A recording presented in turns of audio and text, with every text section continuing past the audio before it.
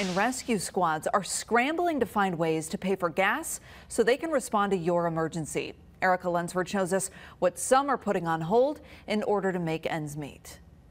We haven't cut back any kind of services, but just being very conscious. With the priority of saving lives on their minds, first responders are also thinking on how to save money. Our current fuel bill for the first 3 months is $8,200.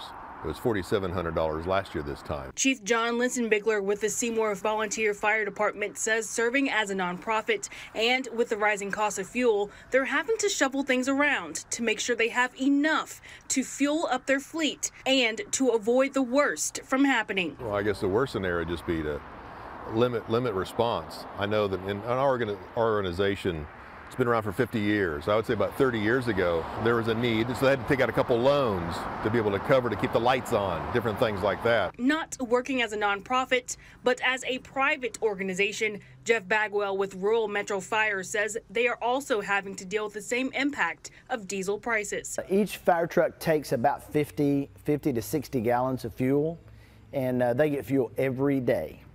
So this truck probably holds 50 gallons.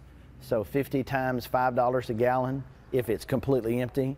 When you're looking at a couple $100 every day, we have about 18 stations. So it gets pretty costly in a hurry. Chief Linsenbigler says unlike how other businesses have been able to increase the price of their services to better adjust, the fire department runs on donations from the community to help them help others. We're an agent with Sevier County United Way, one of their designated agencies.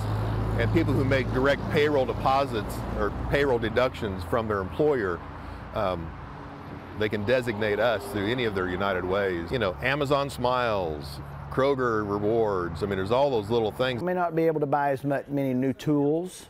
We may have to make the older ones last longer. Things like that may have to take place for us to keep the budget balanced throughout the course of the year. Erica Lunsford, WVLT News. The fire departments that we talked to today, some say they're holding off on getting new gear and equipment, even canceling garbage services, taking the department's trash to the dump themselves, all to save money.